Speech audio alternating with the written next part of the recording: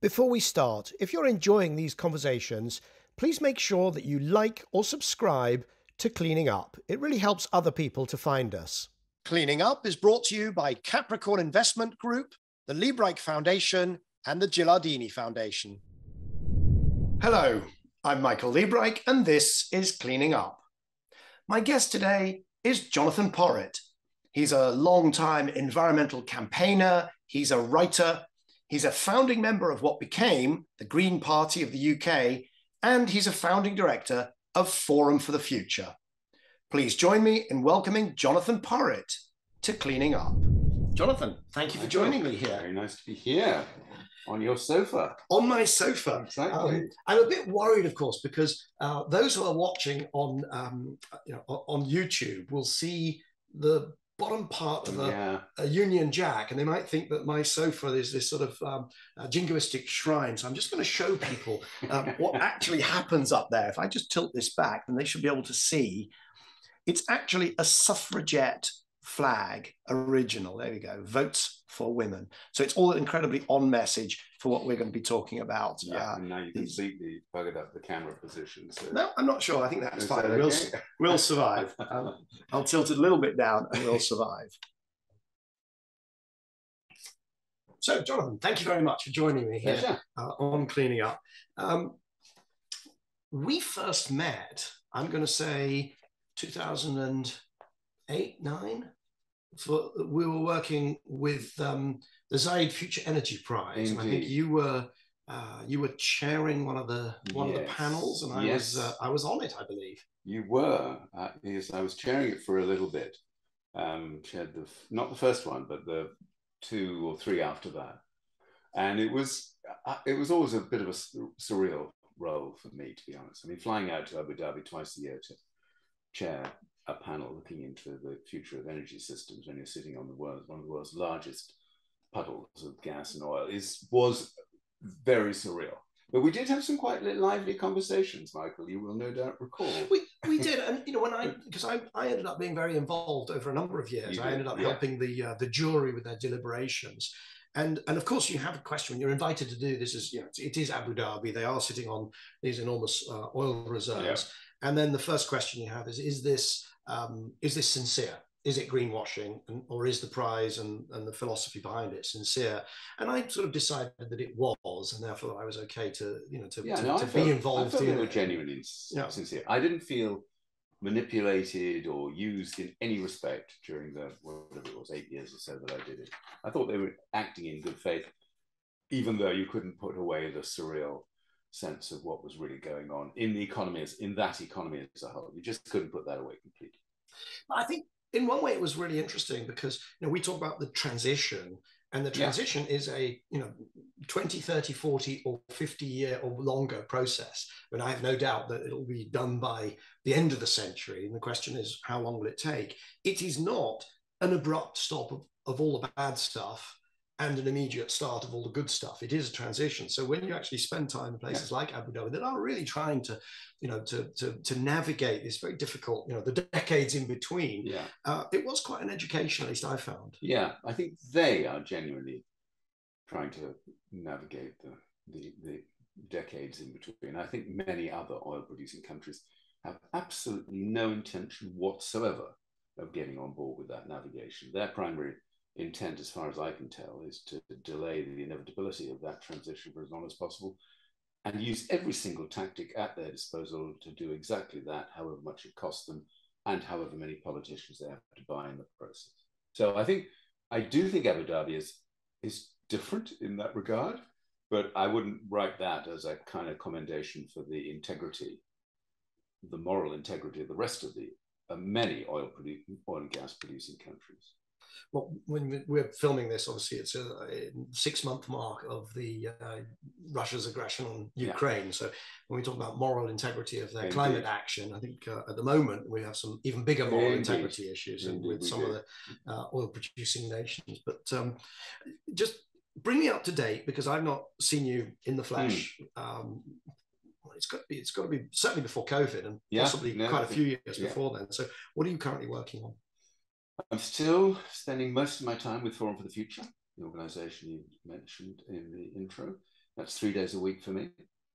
And that means I'm still doing quite a lot of work with forums, biggest summer forums, biggest global partners, including Unilever. We get ourselves involved in lots of interesting and feisty issues, which is the bit that I like about sustainability, when it's contested and not obvious and not black and white. It's the grey areas in between that I'm intrigued by. And beyond that, I'm still doing quite a lot of campaigning work, very involved in different anti-nuclear campaigning organizations, for instance, involved in working with young people when I can to help them. And I've just stepped down as Chancellor of Keele University, which I did for 10 years, which was great, which would connect me to a lot of the higher education kind of context for sustainability. Thank you. And you have opened up various cans of worms that I was going to bring in anyway, I can assure you, but you've got us started down that route. Anti-nuclear campaigning, corporate connections, and so on. Yeah. But let's just start, if we could, with a thumbnail bio. Just for your information, the audience is very diverse. Yep. We've got something, I think it's just under half that probably are in this country, but then we do go out, obviously, on the internet. It's a podcast. 4/5 of our audience is actually podcast, and about 20% then YouTube, but it's around the world. Yeah. And they've got varying levels of knowledge about, they're all pretty knowledgeable, but they've got varying levels of knowledge about UK politics or about the minutiae of any individual issue. So talk me through, I introduced you as a founding or a leading member of the UK Green Party, even before it was the Green Party. Is that not right? Yeah. No, I joined when it was still called the People Party. And the People Party then became the Ecology Party. And the Ecology Party eventually, blessed, became the Green Party. So it had to go through a number of different changes. I didn't know it was called. Yeah. Sorry, I didn't know it was called the People Party. Yeah, the original founders weren't into ecology per se, but they were definitely into demographics and population concerns and impact on natural systems. So people just seemed to be the title that popped up most easily in their deliberations. Okay. The reason I kind of jump on it, because it's very, there are connotations of egalitarianism, socialism, all sorts of things that now come along with the people's this and the people's that, people's republics and so on. Yes, it wasn't really that. I don't think social justice featured terribly large in the early days of the People Party. It was more to do with the comparison between the sheer number of human beings on the planet and planetary resources. It was really pre-limits to growth kind of stuff about exactly what those impacts are going to look like. So it was more People's Princess than People's Republic. It definitely wasn't. It certainly didn't have any sort of streak of deep subversive politics behind it. But it was pretty radical for the time, because actually even talking about these things at that time was pretty radical. Okay, and then in 1984, you wrote a book which was called Seeing Green, Politics of Ecology Explained, which is a fantastic segue, because, of course, green politics has become heavily identified with the left, at least in the UK, not everywhere in the world, but certainly in the UK. Was that what you were writing about? Yeah, it is what I was writing about. And that combination was very explicit in most European green parties, in fact, particularly with in Germany, with Die Grünen, which was deeply imbued with principles from the left, and very strongly with the anti-nuclear weapons and anti-nuclear power movement. And in those days, most green parties were explicitly leftist. There would be a cliche rolled out from time to time when people felt, ooh, this is getting a bit uncomfortable, which is, we are neither left nor right, we are ahead. Honestly, it was just completely meaningless. I don't think green parties in Europe have really ever held much attraction for the right wing. There is a lot of commandeering of green ideas now by right-wing parties, and eco-fascism, unfortunately, is a problem that we're all going to have to deal with. But there was never any serious right-wing engagement in green politics in the 70s and 80s. And you say that, but we maybe need to get into definitions of. We certainly need to get into a definition of eco-fascism. Yeah. But because there is a entirely parallel narrative, which is one that I somewhat ascribe to, which is actually that some of the most rapid progress on environmental issues has come not from the left, but actually from the right. So whether it's the Clean Air Act in the UK, whether it's Margaret Thatcher in 1992 at the Earth Summit, whether it's the national parks in the US, these were not pushed through by the left. They actually came from traditions on the right. But then it may be a difference between what you call right wing, because I just sort of, there are so many different, there are corporatists on the right, and there are agrarian parties on the right, or tendencies on the, there's all sorts of things on the right. But you used the word eco-fascism, so you need to define what that is at the very least. We're seeing today quite a deliberate attempt by right-wing and often deeply authoritarian, I would call them sub-fascist parties, to lay claim to certain aspects of the green diaspora of ideas, particularly a xenophobic focus on immigration and the degree to which countries and civilizations are at risk because of the huge surge in the numbers of migrants from one country to another. And if you look in both the US and in many European countries, particularly former USSR countries, this link between protection of the environment and anti-immigration is now very explicit. And they're using it very deliberately to try and bring people in from different political persuasions. I wouldn't say that it's a strain of argument. Well, here in the UK, you do a little bit. You kind of, they're building over the countryside because of all the imagery. You do get, but it's a tiny voice. It's not a big thing here. It's not a big thing here in the UK. Yeah. But in European countries, particularly former Eastern European countries, it is huge.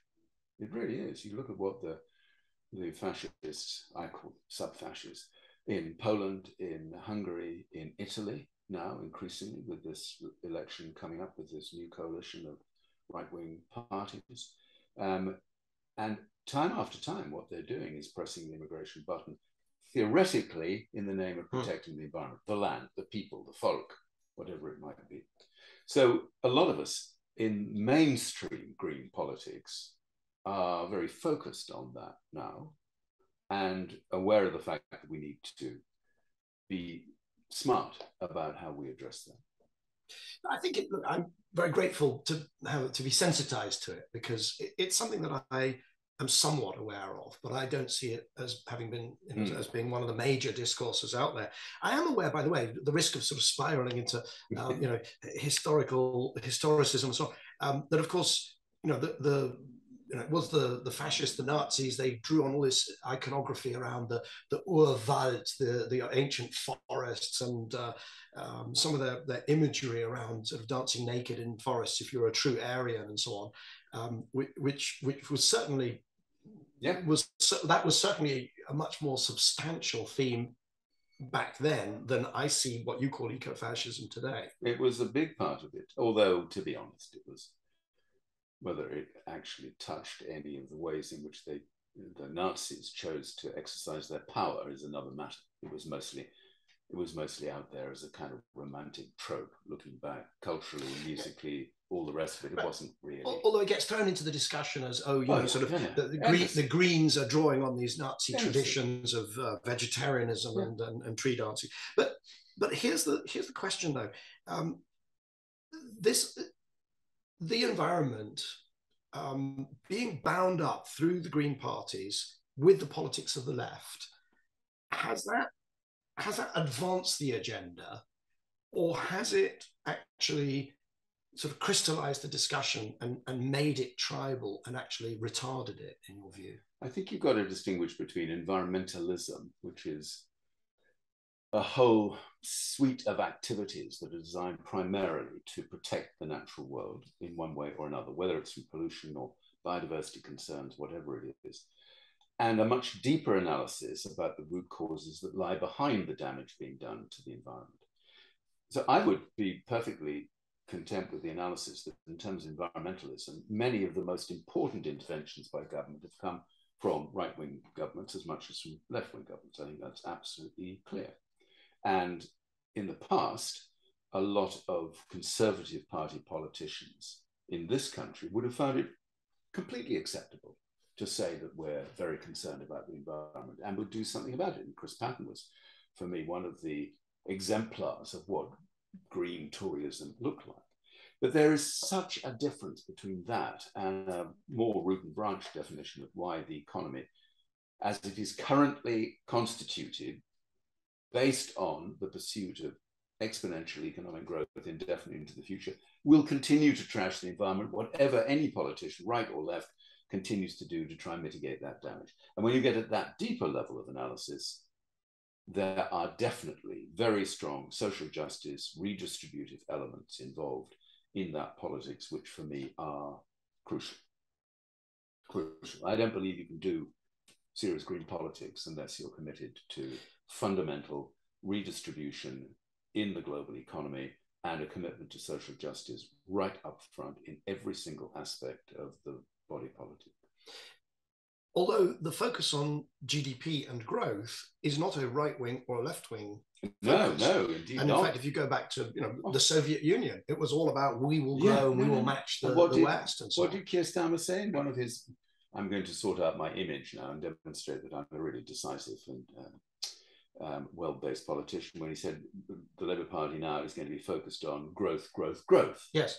As if he wanted to find a sort of resonance with Tony Blair's education, education, education. So for Keir Starmer to go straight to growth, growth, growth shows me that the Labour Party, in its essence, which is a productivist, union-based essence, is just as much wedded to progress through growth as the Conservative Party.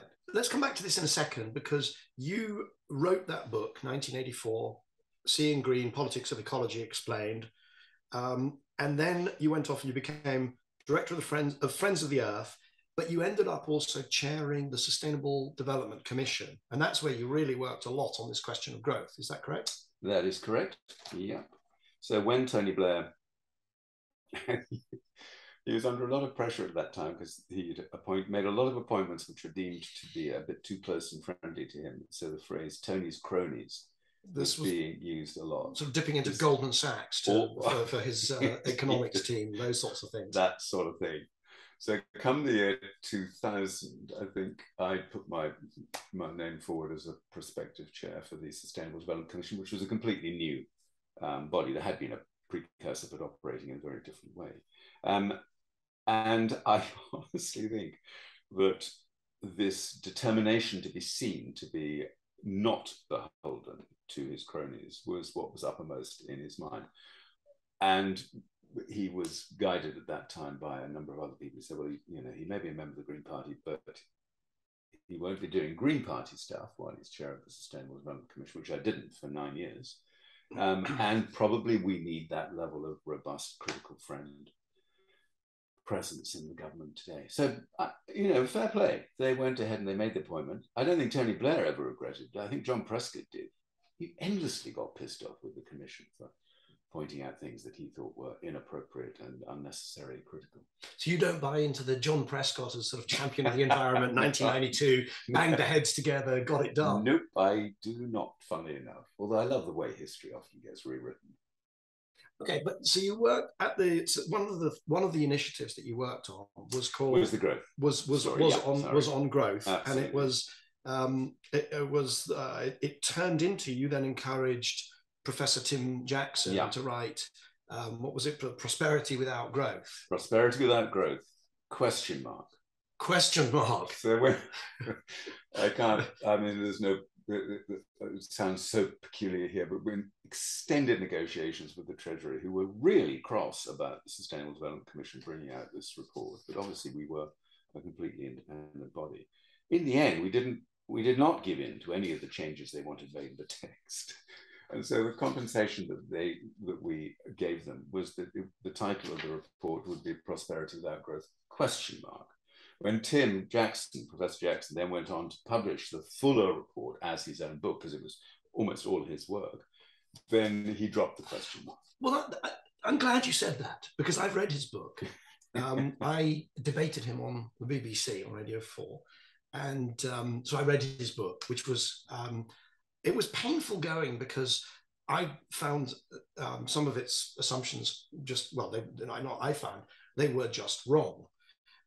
So it starts with this whole, you can't have infinite economic growth on a finite planet, which is, and then there's a whole tradition, Georgescu, Rogan, Herman Daly, who have repeated this, Jeremy Rifkin, they have this kind of pseudo-thermodynamic reason why you can't have economic growth, which is based on essentially fake thermodynamics. And we have a big ball of energy in the sky that could power molecular recycling. We know it can work because nature does it. So you start with this kind of, you start with everybody sort of nodding wisely and agreeing you can't have infinite growth. And I'm not particularly worried about whether the principles of thermodynamics are or are not breached by virtue of one's commitment to economic growth. I think that's an interesting subject. So can we have infinite growth then on a finite planet? If you mean by that a continuation of the kind of growth that we've had for the last 70 years, the answer to that question must be not demonstrably be no. Agreed. I mean, by whatever you do, if you just take a look at what growth in its current form is doing to the planet and the speed with which it is doing. But it's the physical aspects of that is doing it. It's not the economics of it. It's the physical. It's the fact that we mine more and more. But we don't have a model of economic growth that isn't based on massive material throughput in the economy. It doesn't exist. And indeed, much of what, if you don't mind me saying, people like you are advocating for, which is the electrification of pretty much everything in the economy, depends on a level of mining which will actually pretty much wipe out the rest of the bits of nature that are left. So I don't see anything at all in the growth, in the advocacy for continued growth as a way of getting to the point that we need to get to, that has actually taken on board any of the lessons of the last 70 years at all. I've seen no serious attempt to internalize cost made by any government anywhere, to be honest. I've seen no serious attempt to treat biodiversity and nature as something of intrinsic value in and of itself, regardless of its use to us. I've seen no serious attempt to force polluters at every level to pay properly for the continued pollution they do. In fact, if anything, Michael, we're going in the wrong direction in that regard. So where to start? Because now, first of all, I would disagree with quite a few of the statements about what we have and haven't seen. Emissions have peaked and are declining on an import-adjusted basis in OECD countries, right? So we know that this can happen. When you say, this has never happened, it is actually happening. It's happening in the OECD. I didn't say that never happened. I said that on the whole, we have failed to internalize the externalities of our growth model. We have achieved some decoupling, that is for sure, particularly in the OECD, but that limited decoupling does not give us a trajectory through to a stable climate, let alone a stable global economy. But I have to be very careful because I don't want to oversell what has been achieved so far, right? But what I will say, a few data points. The UK economy is something like 85% services. So this idea that all, the kind of, the Karl Marx idea of an economy, that it's essentially about adding value to stuff, and then it's a zero-sum game between all the participants in the economy, I just don't buy into remotely. More and more of what we do is actually about intellectual property and services. Emissions have been flat since around 2011, right? This is never talked about in green circles. It's almost never talked about in any circles, but we have achieved during a period when we've had economic growth, and we should come back to GDP and what growth looks like. But in the period of the last 10 years, we've seen something like an increase of 25% in GDP and only a couple of percent increase in emissions. So the idea that everything is sort of spiraling out of control, I don't buy into. And to your point on mining, we are going to be, any sort of transition is going to require an enormous amount of minerals and metals. There's just no question. The idea that it will sort of strip mine every last piece of nature, though, is not true. And at the same time, we'll be enormously reducing the amount that we extract in terms of fossil fuels and steel for pipelines. There's just fascinating things out there which are not part of the public discourse. Like 40% of all ships and shipping actually do nothing but move fossil fuels around. So the shipping industry, which is so big, doesn't need to be that big. And I think I see a long-term trend towards circularity. In a sense, it's the cup half, glass half full, glass half empty. We will be mining an enormous amount of minerals and metals, but luckily those are things, unlike gas and oil, coal, that you can recycle. So I subscribe to the sort of David Attenborough view that we've got to kind of get through this pinch point, and we will end up circular. And things will be fine, and then we can have hundreds of thousands of years more humans enjoying themselves. I admire the confidence. I was about to use the word optimism, which I suppose is what underpins that. I'm not sure how confident I am. I think I can persuade myself that it is a vision worth fighting for. Yes, I can't, and that we are somewhat on track, but not fully on track, not remotely. I can't persuade myself of that because I don't believe that we will be able to do that. Efficiency, circularity, minimization of physical impact fast enough to offset the continued pursuit of economic growth, and perhaps even more problematic, the way politicians use growth as a substitute for genuinely achieving progress in society. And to a certain extent, there's a much deeper issue here, is that growth has become the only way in which politicians can offer the prospect for better lives, better society, better communities, for progress as we saw it.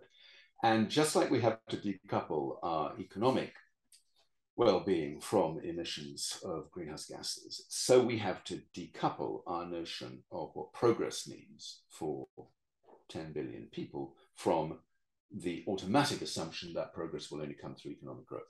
Because if that stays as the core assumption for the future of humankind on a planet which is definitely a little bit stressed out, Michael, at the moment, then I think no amount of shiny technological optimism will get us through that pinch point.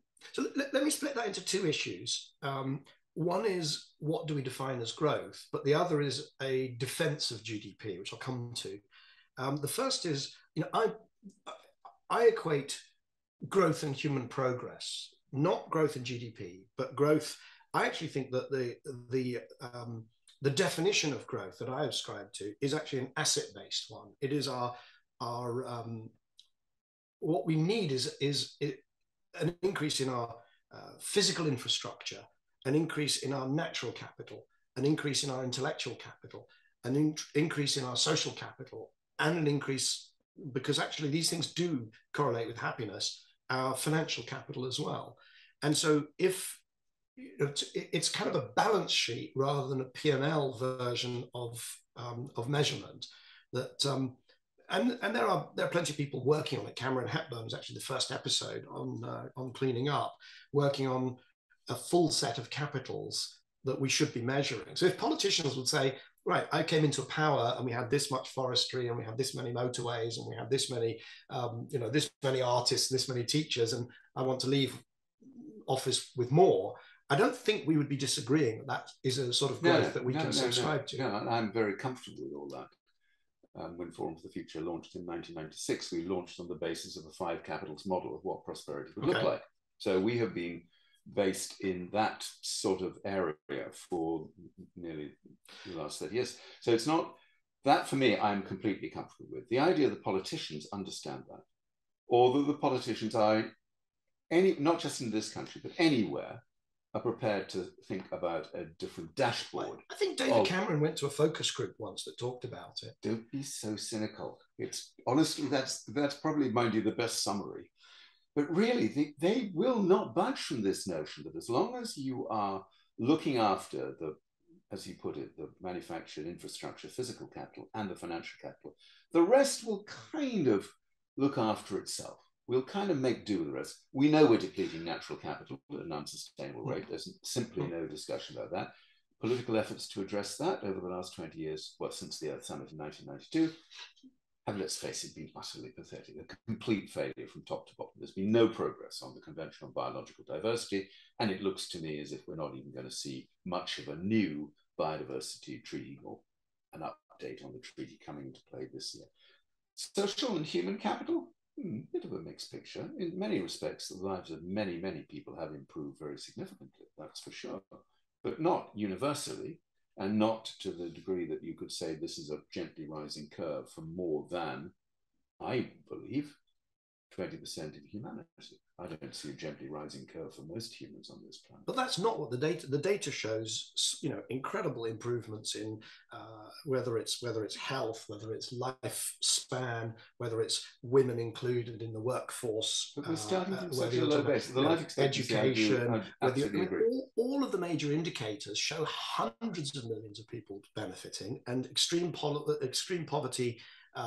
We have to see how the statistics go during COVID and the last few years. The extreme poverty story is still pretty extreme, Michael. And it depends what you mean by poverty. So if you go from whatever the minimum income expectation might be today, which is $4.50, and you take it to, as Jason Hickel has pointed out, if you just say $10 a day, let's go with that, $10 a day, probably you would accept might be a reasonable figure for the lowest viable income level to sustain people with dignity.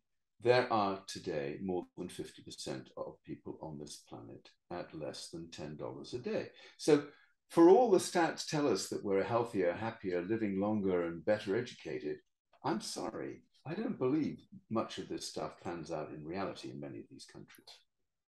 So I'm glad you brought Jason Hickel into this, because of course, he had this huge spat with, and I'm trying to remember the name of the founder of Our World in Data, because what he says about you kind of can choose some other measure of poverty which is going the other direction, turns out not to be the case, but the bigger problem is the jump from that statement to what a lot of people. I'm going to have to be careful not to use disparaging words like in this kind of, sort of climate lefty blob. But a lot of I'll go for it. But a lot of the immediate jump then is to degrowth. It is that therefore the number one thing we need to do is to actually reduce GDP, because if the problems were caused by a bunch of folks focusing on growing GDP, then you have to focus on reducing it.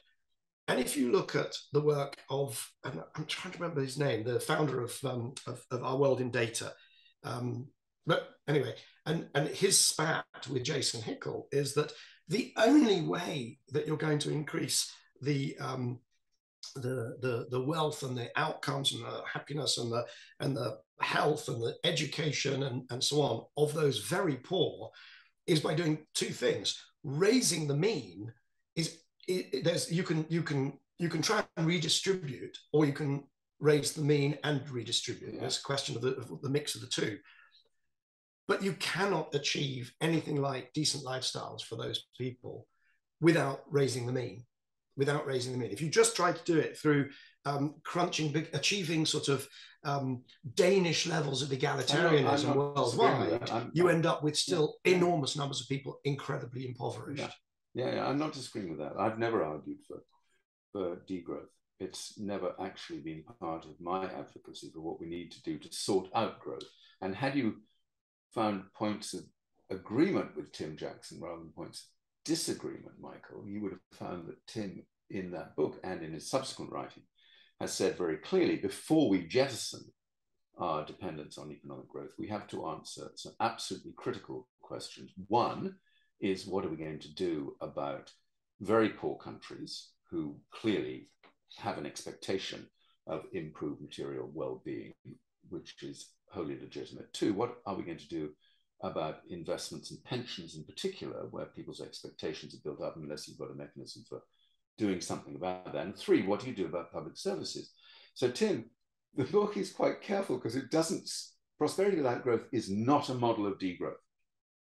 It is not a model of degrowth. It is a model which says, firstly, we've got to get growth much more accurately characterized for the good things it does and the bad things it does. We don't do enough of that.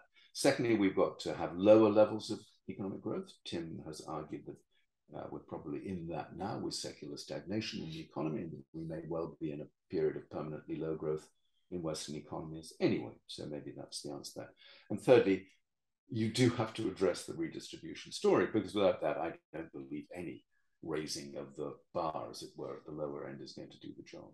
But it's a bit disingenuous, isn't it, to kind of, to launch these vast broadsides against growth and then say, but it's not about degrowth. Well, if it's not about, no, not necessarily. No, stable state economics means that you're not actually, degrowth implies, as you quite rightly said, that we will aim by policy intervention to see GDP reduce year on year on year. Whereas if you hold a certain level of GDP constant, and then you improve everything that you would want to improve in society without necessarily looking to 1%, 2%, 3%, 4% economic growth every year, that is not degrowth. Where it falls down, though, is, I wanted to come back to GDP, my defense of GDP, is that humans are smart and we invest and we build infrastructure, we get better at doing things. And so steady state, actually, if you have a steady state of activity year in, year out, you will be reducing the number of jobs in an economy. And jobs correlate. So another way of putting it is that job creation correlates with GDP. Because you can go into all this kind of, very worthy, woke, some of these jobs are not worth having. But the fact is, growth in GDP correlates with jobs, and jobs correlate with self-worth. They correlate with the ability to make life choices. They correlate with happiness. It correlates with all sorts of things. And so if you had to choose one metric that would maybe not appeal in, how can I put it, Richmond, Islington, Notting Hill Gate, where we are, Cheltenham, but might be really important in the rest of the UK, and certainly in countries that are trying to better their economic situations, GDP growth is a pretty damn good proxy for what you want to achieve as government. But what if you put the emphasis on the jobs rather than the GDP growth? You say quite rightly that GDP growth correlates with jobs. That's not the only way in which you could increase the labor intensity of an economy. So dig a hole, fill it in, and expect people to be happy? There are many, many things we could be doing far more of. For instance, if you look at the whole care or social side of the economy, we are massively under-resourced from a human point of view. In that side, not infrastructure, but on the actual side of looking after human beings in terms of health, social care, community concerns, education, we're massively under-resourced. If we were really serious about growth in jobs, it makes a great deal more sense to think of that as the priority rather than a lot of, in my opinion, highly damaging, physically damaging infrastructure growth as the only way of getting your GDP going. But so I think that's then just the tyranny of, and I agree with you that I would like to see much more, better healthcare, better senior care, better mental health care, lots of things. But to say that we don't like your focus on GDP because we want to have some sort of set of unelected commissars decide what would be a much better set of GDP. And jobs. We're going to have. Hang on. You're being a touch tendentious there. I have surely not. Surely not. I have not said unelected. I do not subscribe to the view. You were elected as chair of the Sustainable Development Commission. No, heavens above, no. But so you were unelected. Of course, but that was an advisory role. It's not an executive role. We couldn't do anything. Far from it. All we could do was advise politicians who were quite reluctant to do anything we suggested. I've never said anything about the alternative to doing this through democracy. And if people who subscribe to the kind of ideas that I have are unable to make that case effectively and persuasively through the ballot box, then that is the reality I have to accept. And that's been absolutely central to my political life, Michael. I've never deviated from that. So I'm not talking about unelected commissars defining what will or won't constitute progress or growth. I'm not in that space whatsoever. I think we should move on, because we could go down that rabbit hole of essentially those people who are against growth are actually for growth, as long as it's the sort of growth that they approve of. But I want to come on because, you know, you've made a decision to engage with business in a way that a lot of people who would share otherwise your concerns have not. They just think that business is evil. You appear to believe that a lot of businesses' practices are deeply evil, and yet you have, I don't know, engaged. I mean, you are non-executive director of Wessex Water. No, was okay. Wilmot Dixon now, since 2008, and a Sustainable Retail Advisory Board for Marks and Spencer. I mean, these are quite good gigs, are they not? I have loved being a non-executive director. I really enjoyed being a non-executive director of Wessex Water, and it taught me a lot about the water industry. Shame things have gone downhill so much since then. And I enjoy very much being a non-executive director of a construction company, which again teaches me so much more than I could possibly get about how construction and contracting operates in this country. So for me, these are really important experiences. Those two things are nothing to do with Forum for the Future. Mm-hmm. I mean, all my fees for whatever I do go to support Forum for the Future outside of that, those non-executive director worlds. So the basic thrust of your line of inquiry, if I can put it like that, is that is there not some deep compromise involved in working with large businesses? Well, thank you for articulating. I was being much too polite. I should just come out and say this stuff. It's not an easy one. To be honest, it's as difficult now as it was when we set the forum up. And there were three of us, and we were all ex-Green Party. Well, I'm still in the Green Party, but my co-founders, Sarah Parkin and Paul Eakins, were both ex-Green Party. We brought a radical intent to that, although as a charity, we had no party political involvement, obviously. But the idea was to bring those radical thoughts into the heart of business through the advisory work and the critical friend role that we still play today. I don't resile from that at all. If you take a realistic view of what the future holds for us, business, big or large, is going to be fundamental to getting us to where we need to be. So unless you're an absolute purist and you say that all these businesses are going to have to collapse and we will rebuild the economy from the ground up without any corporate structures of this kind, unless you're one person who subscribes to that view, which I absolutely don't, then you've got to accept that business will be significantly involved in our success or failure in getting through to a sustainable future. So once you buy into that, pragmatically speaking, you've got to buy into the idea of trying to make them as good at that job as they can. Right. So you wrote a book, your first book, 2005, Capitalism as If the World Matters. Sorry? Was that your third book? Yes. I'll have to complain to the editors at Wikipedia. You will, because you already mentioned my first book, Seeing Green, but there you go. Oh, yes. You're right. So you've got Seeing Green. I thought this was your second. Anyway, never mind. You wrote an important book called Capitalism as If the World Matters. What was the number one change that you advocated or that you would like to see? How do we make businesses actually price in these externalities? Those are two different questions. And there is a chunk of that book looking at the role of corporates, undoubtedly, and what they can do within the rules of the game as they are defined by governments. They don't define the rules. They either comply with them or they abuse them. But the rules are set by governments, either democratically or autocratically. So for me, I've always been very alert to maximizing the scope of a business within the rules of the game and then urging that business to be involved in thinking about how to make the rules work better for humankind as a whole, not just for the elite of the world today, for whom those rules are largely designed. So the forum's advice is, what can you do within those rules? And how do you push further to encourage others then to make a more challenging approach to this work? That doesn't get rid of the need for politics, because if you don't change the rules of the game, even the best companies in the world can't do what they really should be doing. And cost internalization by companies, to the extent they become uncompetitive, where they lose an advantage they might have, you can't ask companies to do that.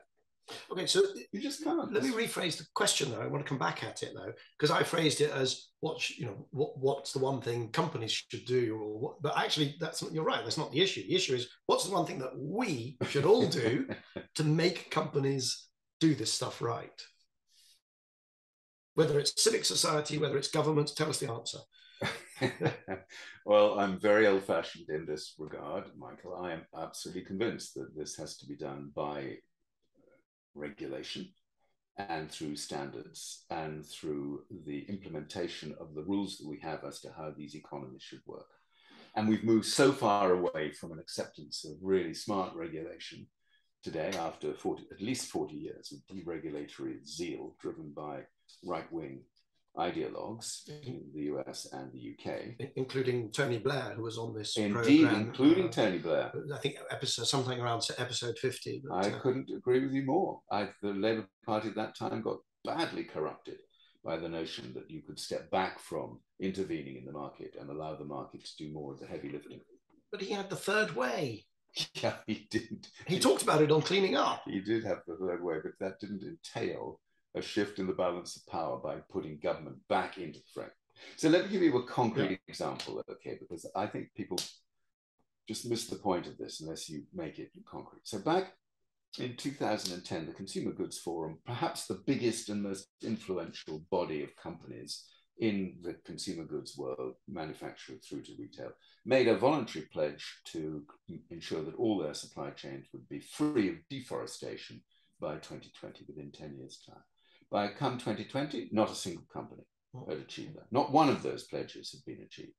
We've now got a cohort of companies that have made voluntary pledges to do it by 2023. In my estimation, only one company will get there by 2023. That will be Unilever. The rest will fail again. The vast majority of members of the CGF won't get there before 2030, 20 years later. Now, what is the point of that? In the meantime, forests have been crashing down all around the world. If you had governments that regulated for this, and you had a set of legal instruments which put you at risk from the perspective of your fiduciary duty if you were seen to be importing or using products sourced from deforested areas, it would change the rules of the game. The UK, good for them, have actually done it now. Came in last year, 2021. We will now see a shift in that. They've introduced this regulation, and the EU, for once, is following in the footsteps of the UK. This is such a weird thing to say because it hardly ever did happen, and certainly won't happen in the future. So you have to intervene. If in 1990 the governments of the world said, "Sorry, this deforestation thing is really problematic, and we're going to create here a minimum set of conditions for trade in forest-based products," sorted within what, 5 years? Yes. Levels of deforestation massively reduced, notwithstanding the fact that politicians get elected occasionally, of course, want to reverse that legislation. So the voluntary principles on which corporate best behavior are based are, to me, hopelessly inadequate. Now, I'm trying not to go down the rabbit hole of giving you a long list of areas, for instance, climate change, I just want decarbonisation, where the UK is actually leading by far, has been leading the EU, but never mind, I won't do that. What I will do, though, is to ask, is there not a risk? So you've got these sort of authoritarian liberal democracies, which are the only ones that are going to potentially follow your route. And they could all be enormously virtuous by banning all sorts of things. So you could have the EU, UK in some order. You could have Canada, maybe the US, depending on how things play out there, and maybe a few places like Japan and South Korea. And then you're going to have the Indonesias, the Malaysias, the Indias, the Bangladeshs, the Chinas, the most of Africa, the large parts of Latin America, Brazil, Mr. Bolsonaro, absolutely not going to do that. They're going to regulate in the way that you want. So don't you just end up with a two-speed economy, a sort of virtuous Eloi and then sort of evil Morlocks just destroying the planet? Well, you'll certainly get a bit of that. But the regulations, the rules have to be completely fair so as not to disadvantage your own economy in Europe and America, whatever it might be. Which is a get-out-of-jail-free card, is it not? Because that means... Border tax adjustments, for instance, on exports of steel from China will be the single most instrumental, effective way of stopping China with its utterly reprehensible oversupply of cheap subsidized steel into the global market. If you don't have a border tax adjustment for that around carbon, what happens? Is that your number one policy recommendation? No. It's an important recommendation. I'm just trying to give you concrete examples. So America has a really surprisingly strict rule about not accepting imports into America from countries which are not able to guarantee an end to slave labor and child labor in particular. The palm oil industry in Indonesia and Malaysia is far more worried about that regulation potentially banning imports or exports from them, imports into the US of palm oil, than they are about any number of NGO campaigns, which they basically know are pretty irrelevant. So if the US can do that, why couldn't every single country do the equivalent? So the countries that want to take the lead, they've then got to make sure that those countries that don't want to follow are sanctioned and their economies will suffer. Yes, sorry, saying this up front, if they don't take that lead. So I'm an advisor to the UK Board of Trade, and I'm interested in your advice. Should we focus on banning bad stuff in trade, whether it's palm oil, deforestation, and so on, or should we focus on accelerating trade in all the technologies that actually have a chance of moving us off fossil fuels? And why is that neither or? Well, I'm just interested in your view of which, because you've focused in on border tax adjustments and all these bad things, and I'm worrying about how do we get more solar panels, more batteries, more smart meters, more HVDC cables, more of all the things. I want all of those too, but well, probably not as much as you do, because I don't want, for instance, I don't want to see a great burgeoning successful electric vehicle sector. I don't want 1 billion internal combustion engines to be replaced with 1 billion EVs. So for me, it's very clear I'm not going down that path. But I don't believe these things are mutually incompatible. I want to ban the bad stuff, yes, because if you don't ban the bad stuff, particularly on issues that we obviously won't have time to talk about today, but you think about animal welfare issues, if you're not thinking carefully about what you will or won't allow into the country from the perspective of the appalling conditions under which so many farmed animals are the conditions they're subjected to, then you're not doing right by the expectations of your own citizens. So for me, banning is an important part of it, but it doesn't mean to say I'm not interested in accelerating the technology curves elsewhere. Do you ever get accused of sort of neo-colonialism, of saying, well, you know, because we have these animal welfare standards in the UK, you must have them in India and Indonesia and Thailand and all the places? Almost certainly, I get accused of that. I don't really care. Okay, well, that's very honest. I've got one other topic I want to open up, because we don't have infinite time, although we could, you know, you and I could certainly use it. And that is coming closer to the energy transition, and particularly actually coming back to events in Europe, the Russian invasion of Ukraine, and the handbrake turn that is now happening, that is being undertaken by all European economies, particularly Germany. This is a very long intro to the question. Have you changed your mind on nuclear power? No, but then, let me give a caveat. Many Germans have. Well, 2/3 of them now support. Yes, but let me just give a caveat. Okay, so when Germany decided to close down its nuclear reactors well ahead of their end of life, I was totally opposed to that decision. I thought that was completely mad. Although the Green Party was very vocal about this, I said these are probably the safest, best run, most efficient nuclear reactors in Europe. What is the point of pushing that part of your total energy economy out of the mix and needing therefore to go almost certainly to fossil fuels as you keep bringing up the renewables and so on? So I was not in favor of that. Would I have supported keeping the nuclear reactors open that they could have done in Germany after the war in Ukraine? Yes, I would. Keeping existing nuclear assets open as long as they meet all the safety requirements, etc., makes a great deal of sense. So I am not some purist in this respect. It's the notion of building new reactors, which is so totally bonkers.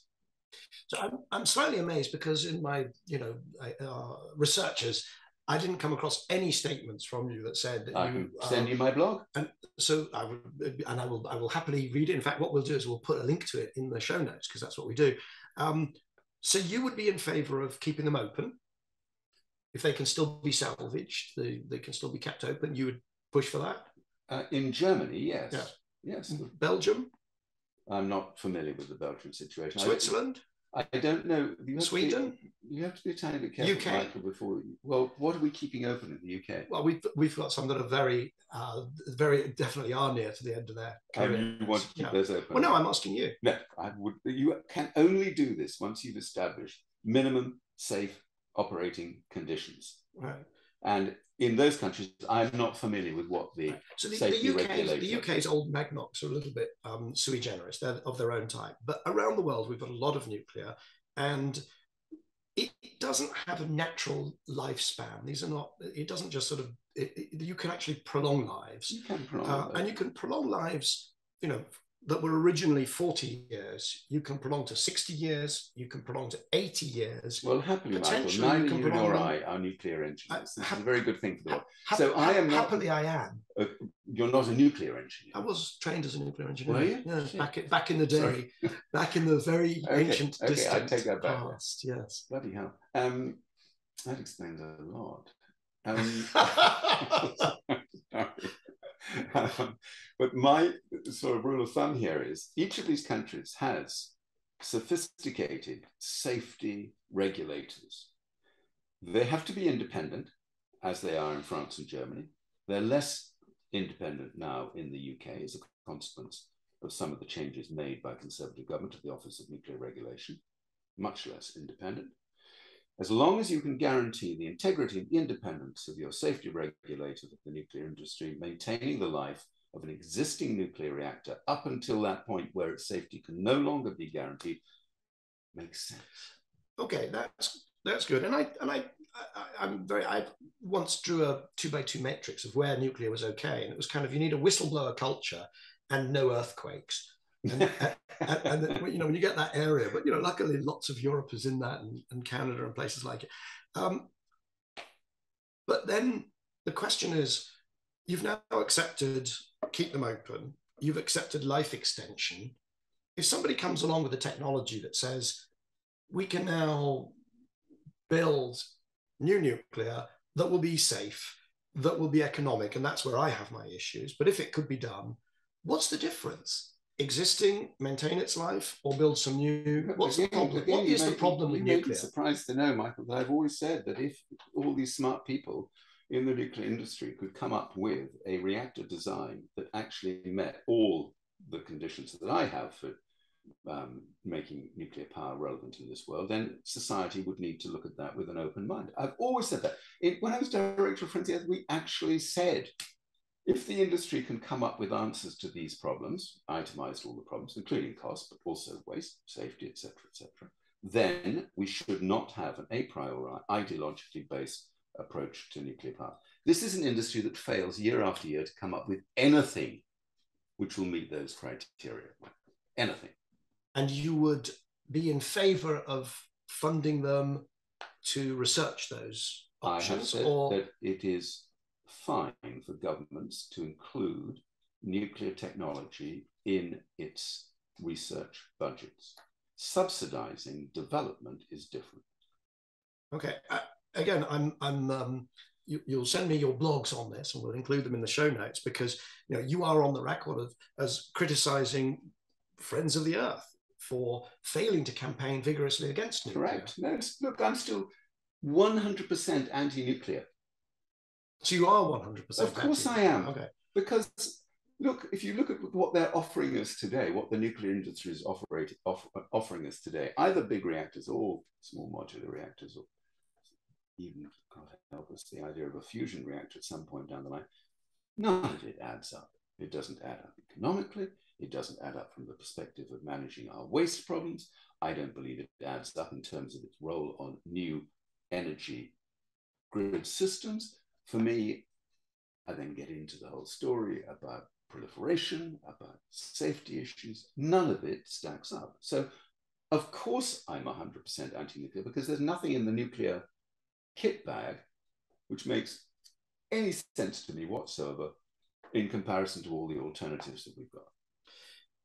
Now, we had on episode 94, Julia Pike, who's the financing director for Sizewell C. And she, of course, would be, we'd have an equally charming discussion, but she would disagree vigorously with those statements. We'll sure probably just... As long as she gets permission from government to go and fleece UK taxpayers or consumers to get the money they can't raise anywhere else. Because your words on Sizewell C were just the latest nuclear scam. Indeed. I'm afraid that is my conclusion. Very good. Well, what I'd love to do, we'll have to think of a format where we can get you and Julia to talk about Sizewell C. Indeed. Meanwhile, we'll put the links into the show notes. And sadly, Jonathan, we're out of time. So thank you so, so much for joining me here on my sofa in front of my Union Jack. Absolutely. Thanks. Been good.